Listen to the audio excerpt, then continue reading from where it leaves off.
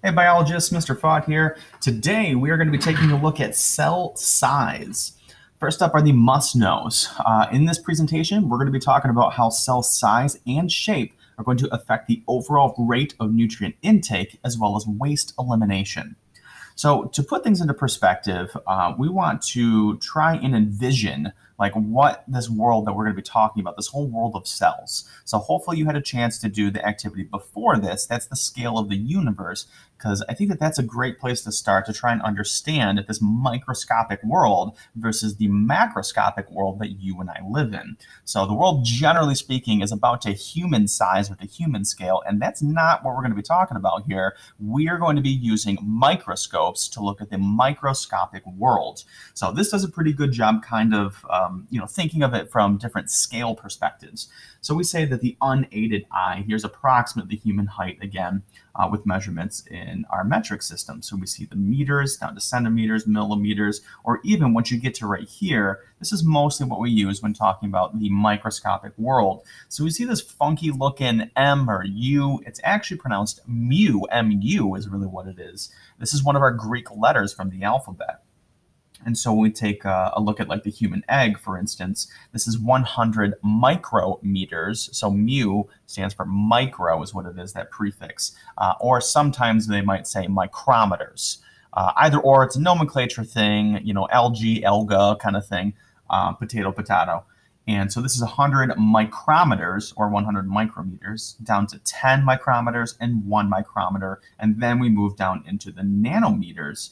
And as we move smaller, we can see from the downward and upward arrows, we can see the unaided eye, or sometimes referred to as the naked eye. So we don't need, binoculars, telescopes, microscopes, or any sort of thing to assist us in viewing them. Then we move into the LM, which would be the light microscope, specifically compound light microscope, so that we're going to compound those lenses so that we can get up to 1,000 times magnification. Then we move into the EM, if you happen to look at things extremely small, so viruses, ribosomes, lipids, proteins, those sorts of things.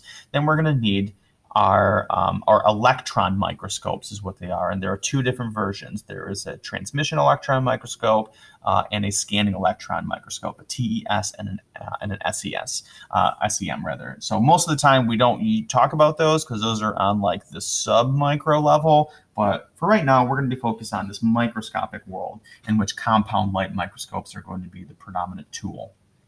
Now, the big thing about cells, if you've ever wondered, well, why are we made up of so many? Just to put it into perspective, we are made up of about 50 trillion cells. You heard me right, trillion with a T. That's a lot of cells. And so why are we made up of so many? Why aren't we just like one giant cell? Like why bother with all this whole cell division and then replication? Like why bother with any of that? Well, there is a scientific reason behind this.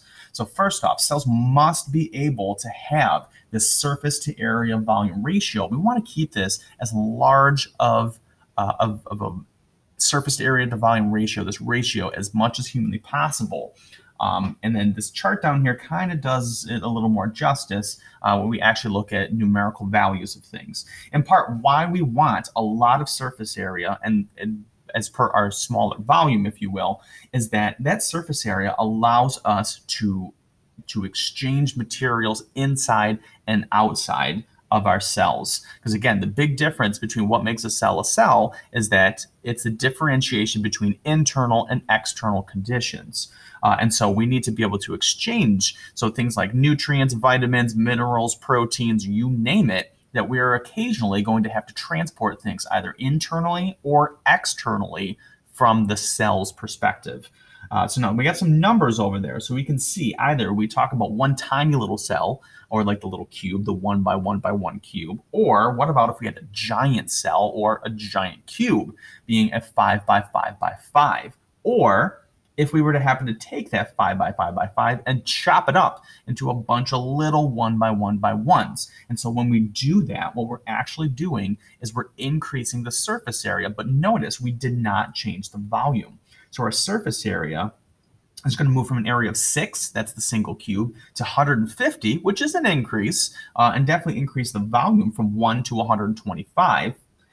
But When we get up to our big one with all the little tiny cubes, look at our surface area, 750. So every one of those individual cubes has its own calculated surface area because they're individual units, not one giant unit like the middle cube there.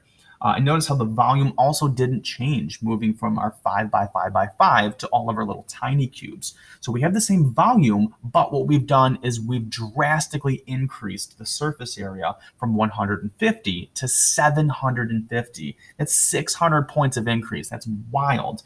Then if we do a comparison, surface area divided by the volume, or surface area to volume ratio, we can see that we're going to go from a 1.2, that's the giant cube, to 6, which are all little tiny cubes that occupy the same amount of volume. So that is huge. We've definitely almost 6-fold increased our surface area to volume ratio. Let's take a look at some examples as to why the surface area is such an important thing. A good example in humans would be our small intestines or intestines in general. So when we zoom in, what we actually see are these finger-like projections on the small intestine wall. We see these are called villi, or even if we go a little bit closer, we can see these microvilli, so they're even smaller than the big finger-like projections. Each one of these are going to help us as the food moves through our digestive tract, which at this point has gone through the chewing process in our mouth, down our esophagus, down into our stomach, to then be dissolved into more of a liquidy state, into our acids, and then dumped out into our small intestine. So we have this liquidy goop mostly. Sorry for the bad visual if you're eating something right now. But it's going to be taking all of these more liquidy dissolved materials and now needs to absorb it internally so that it can get into your bloodstream and then transport it wherever it needs to go. But how is it going to then absorb all of those vitamins, minerals, and nutrients that you just ingested and dissolved in your stomach? Is that we have increased surface area. So each one of these, if we then kind of fold it, is what we do. We see this folding technique is done time and time and time and time again, biologically speaking. You may recall, think back to our organelles, things like Golgi apparatus, endoplasmic reticulum. We see these sorts of folds are going to come back again and again and again.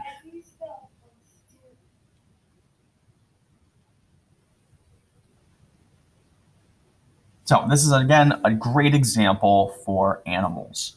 If we take a look at another example, kind of more zoomed in actually, we can see these are the microvilli. So as I mentioned, that each one of these folds that we see again and again and again in all of our different organelles, to again increase surface area. We'll see these again actually in mitochondria as well as chloroplast, as we're going to see some other examples once we get to those, talking about cell respiration and photosynthesis.